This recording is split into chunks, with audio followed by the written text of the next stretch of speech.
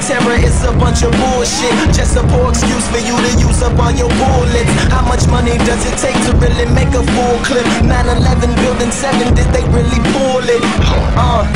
And a bunch of other cover-ups.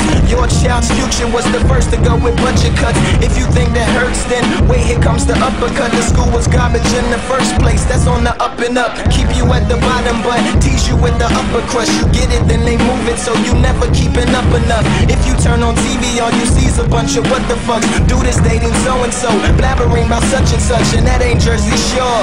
Homie, that's the news, and these the same people supposedly telling us the truth.